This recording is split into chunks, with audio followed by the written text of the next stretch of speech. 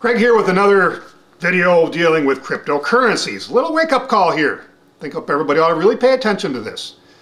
Everybody thinks these things are wonderful. We're going to be referring mostly to Bitcoin because Bitcoin is the one everybody says they're going to make a lot of money on, and that's the main one, the one everybody's heard of at least, but there are a lot of other cryptocurrencies there. If you don't know, cryptocurrency is basically just an imaginary bit and byte in a computer that you're using as money. Not too much different than the way you use a credit card when you're paying for something online today. It's not a whole lot different than that. It's a digital form of money.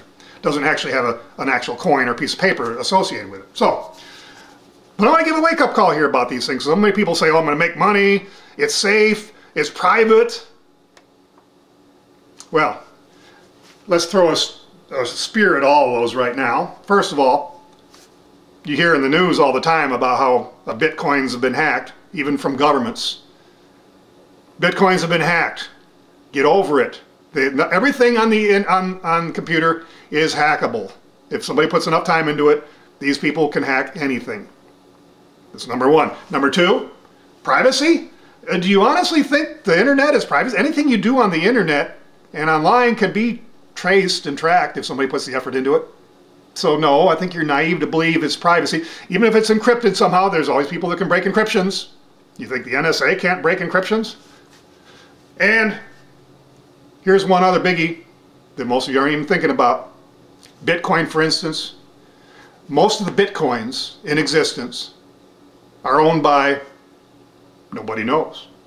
It's a big mystery. It's even a big mystery who created the whole Bitcoin thing, right?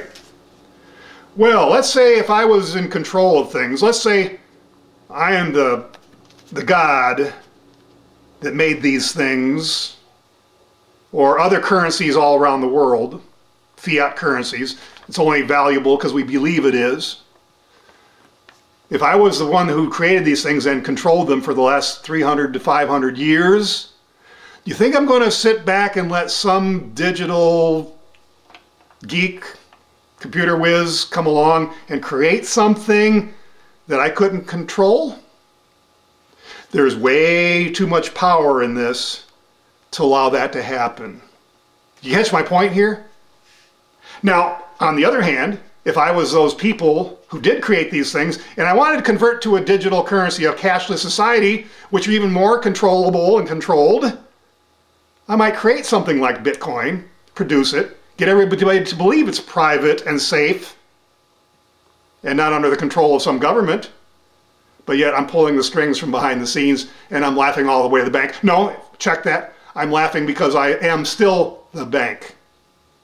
So I think you're being extremely naive to think that people who make these things are just letting this thing happen with cryptocurrencies. Look at Venezuela. They jumped in the game, created their own cryptocurrencies. No, all these cryptocurrencies, at least whoever survives in the end, is a manufacturer of somebody that already does these.